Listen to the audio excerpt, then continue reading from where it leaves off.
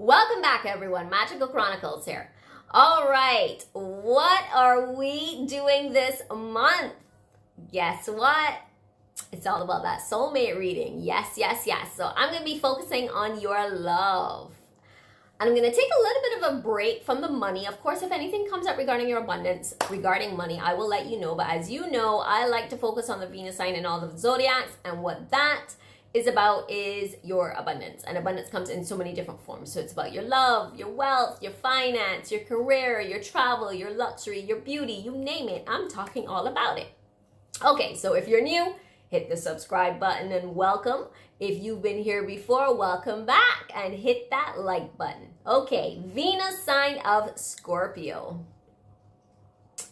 Yeah, there's no surprise that I chose you for the beginning of the month, because I know you all are all about your love. You're very sensual and sexual. So let's take a look at what happened in your premeditation. So the first part of the premeditation was about the singles. Pretty much your soulmate is not going to come in until you let go of the past. And you cannot let go of the past because you keep thinking that you need to hold on to it or you need to entertain it. And the honest truth is, entertaining the past is actually what's stopping you from moving forward, just so you know. Now, couples, a lot of you have actually met your soulmate, but you're still kind of questioning if this is your soulmate. And I think it's because you're still not trusting yourself and trusting what's being brought to you. I mean, you have so much good stuff that's been brought to you. And this is specifically for the couples. So much good stuff. And then you question it. You keep questioning it. Matter of fact, yeah, it's a little bit of both. A little bit of the singles and the couples. Keep questioning some of the good stuff that's coming to you. So let's see what's happening with the cards, right? I'm going to go ahead and dive straight into the tarot and see what the Venus sign of Scorpio-Singles needs to learn and understand for their highest good.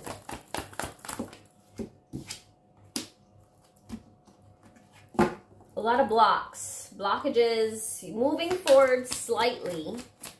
You're moving forward, let's put it that way. You are moving forward in the right direction, doing a lot of work on yourself, healing yourself, getting out there and dating. But I still see there being blocks in the path, and that's because of what has happened. Sorry, you're having blocks of moving forward in the future, and it's because of holding on to the past. And you've got that there with the Knight of Wands, sorry. And then you got the Two of Wands. Let's get one more card over here, please, for the Venus sign of Scorpio-Singles. Okay, so you got, like I said, the Knight of Wands. You're moving forward, but you're having some stumbling blocks along the way in finding the right person for you. Still continue to date around, those of you who've been dating and getting yourself out there. For those of you who are not dating at all, you can't find the person that you want from your couch or from your bed. Like, you have to get out there and date. I get the feeling that some of you are fearful of dating right now, maybe because of COVID, or maybe it's a case of like, you know, things didn't work out before, so you know, you're just taking a break, but you still want love. And the only way you're going to find that love is to put yourself out there. So some of you are not doing that, but this is more so for those right now who are on the path of finding love. But like I said, there's this block, and it has to do with past, holding on to the past. You have the Two of Wands here, which is saying that, like, you know, things are going to look up for you. Things are going to get brighter. It's about you continuing to be positive and focus and seeing the good in people, because some of you go out there and you go into your relationships with a bit of a negativity, and you may not even realize it, but it's more so about seeing the good. Actually, you're not, sorry to say this for some of you, you are not going to find the right person in your hometown. It's just not going to happen. You're going to meet someone while you're traveling. And did I see that in the premeditation? I think in the meditation I saw something about meeting someone on your travels. It's not going to be the person It's not going to be someone in your area. It's going to be someone that does not live in your state. They may not even live in your country, but you're not going to, the person you're going to end up being with, this soulmate, is not in your direct area. So it's either you're going to find them while you're traveling, or while they're traveling to your city or to your area, you're going to happen to go on a date with someone, but you're going to meet them on your travels. Okay, you have the Five of Swords here. And I think your energy is a bit all over the place. And I really believe this is because some of you are dating a lot, like constantly going on dates, like spinning it out over and over. Some of you also are dating multiple people at the same time. And this is actually what's stopping you from moving forward with finding a soulmate, because there's too much energy around you. There's a lot of energy around you that's actually not for your highest intentions, just so you know. So you've got, like I said, with the first card with the Knight of Wands, with some stumbling blocks. You've got the Two of Wands, looking forward and understanding that you're going to find the right person. It's just going to take you some time. But like I said, this person is not in your area. Your soulmate is not in your area. You're going to end up finding them on your travels, or they're traveling to you, to your area. And that's how you're going to meet. And also, like I said, some of you, I think somebody in particular who's dating a lot, and you have, like, doesn't matter if this is a man or a woman, but like you have a lot of options around you and you're dating all these options. And because of that, it's actually stopping you from meeting the person. It's like the energy is very stagnant around you. So just be careful. Like I said, just be very careful with who you're being around. Okay, so that is for Venus sign of Scorpio singles. I want to go ahead and get some cards for Venus sign of Scorpio couples. What is going on with the Venus sign of Scorpio couples, please? Ooh, all my cards just flew all over the place. Okay, let's do one more shuffle for you. What else is the Venus sign of Scorpio couples need to learn and understand, please? All right, let's get one more card. Let's give me one more card. Venus sign of Scorpio couples. All right, so we've got, yep, you've got your soulmate. Why do you keep questioning it? You got the Lovers right here. Great relationship. You all are bonding. I mean, it's the kind of relationship where you all are so close. And this is for those who are with a partner in a relationship. Some of you are already married. And I see that y'all have a really deep bond.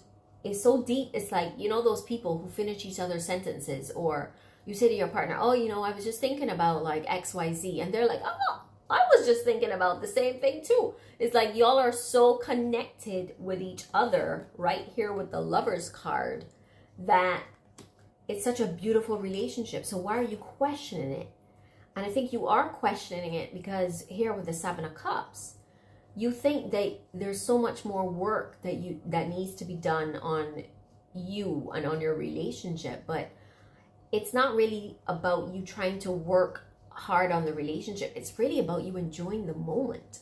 And that's what you need to do. I'm not saying don't work on your relationship, because, you know, you should always be working on yourself in your relationship. But like, you think this, it's the way in which you're thinking. You keep thinking that there's so much that you need to work in order to get this relationship to be perfect. And it's not about it being perfect. It's about y'all just really understanding each other, enjoying each other's company, having fun with each other. And I see that already. That's already what you're doing. You're having fun with each other. But I think, like you said, you question yourself a lot. And I think that's why you've been wondering if this is your soulmate. But the honest truth is, this is your soulmate. And y'all have a beautiful relationship. And I'm seeing a lot here, as in, like, I feel like you hit the jackpot of relationships. So in other words, you all are thinking along the same wavelength of like building a family together, you know, forming businesses together, or maybe they're helping you with your business or you're helping them with their business. Like money, like the kind of relationship you have, like the money is going to be flowing.